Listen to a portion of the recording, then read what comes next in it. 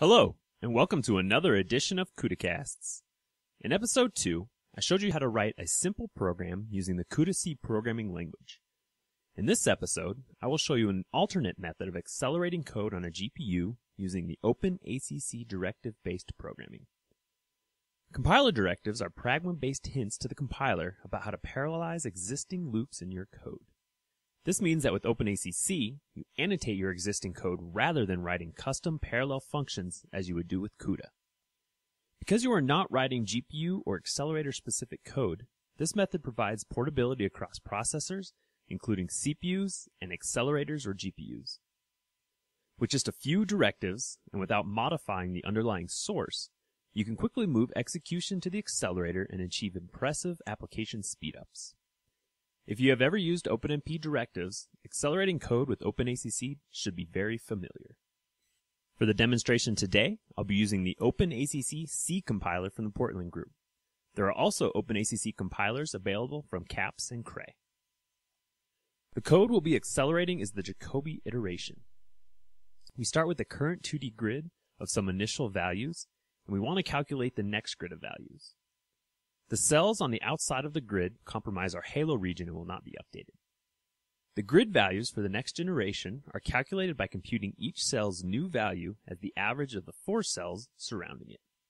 We do this for every cell in the grid with the exception of the halo region. This new 2D grid of values then becomes the current grid, and we repeat this process until we either converge to a stable value or we hit the maximum number of iterations. Before adding any directives for acceleration, let's compile and run this code and see how fast it performs as a single-threaded application on the CPU.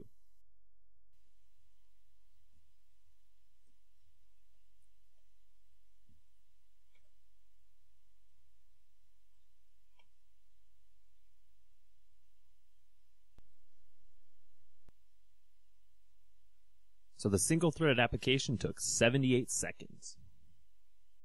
Now from visual inspection, it's obvious the two sections taking the most time are the two sets of nested for loops. Here's one, and here's the other. So these are the sections that we're going to want to target with OpenACC directives and attempt to accelerate on the GPU. In C, a directive of any kind, whether OpenMP, OpenACC, or from somewhere else, is indicated with a pound or hash and the word pragma.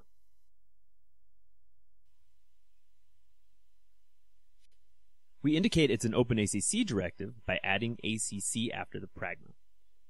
At this point, if we have a compiler which is not OpenACC aware, it will simply ignore this directive and move on. This is another reason directive-based programming is so powerful. You can still compile and run your code even with a compiler that does not understand the directives. We are now going to specify which directive we want to use, and in this case, I'm going to use the kernel's directive.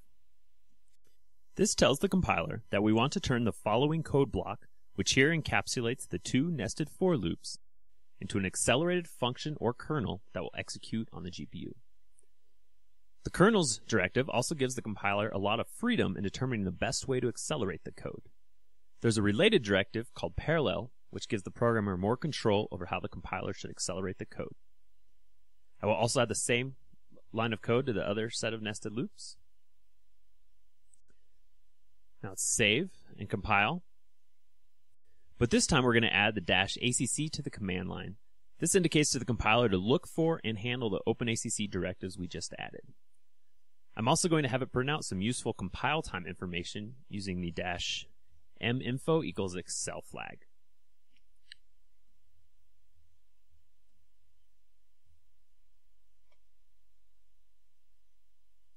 Now the resulting output contains some very useful information. You can see here confirmation that the compiler was able to generate a parallel kernel for both sections we told it to accelerate on the GPU. See for lines 56 through 58, and the same for lines 67 and 69. Now let's run this code.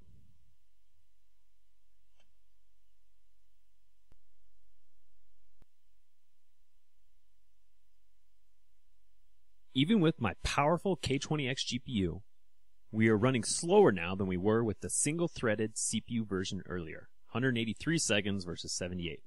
So what's happening? The problem here is data movement. As with all modern computing, most of the energy and time required to execute code is consumed in moving data. So we need to ensure we are transferring the minimum needed data and then only when it is required.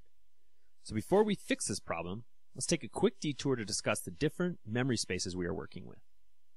We have the CPU with its own memory space and the GPU with its own separate memory space. Connecting these two processors and memory spaces is the PCI Express Bus, or PCIe for short. This connection allows data to be transferred from the CPU to the GPU and back again. In fact, the PCIe bus is duplex, so data can be traveling both directions at the same time. Now back to our code. The OpenACC compiler can only work with the information in which we provided.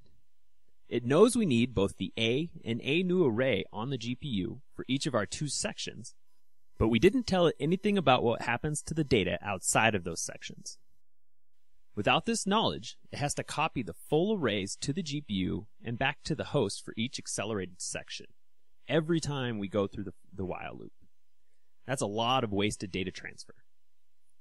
To help deal with this, we will use the OpenACC data directive. Now for this algorithm, the Jacobi iteration, we just need to transfer the array A to the GPU at the beginning of the while loop, and then we only need to copy array A back to the host at the end of the loop. And in addition, we just need to create the A new array on the GPU, and we do not need to transfer data between the GPU and host at all.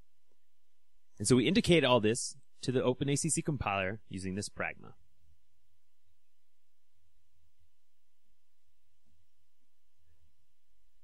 The copy clause says to copy the array A to the accelerator at the beginning of the code block, following the data directive, and to copy it back to the host at the end.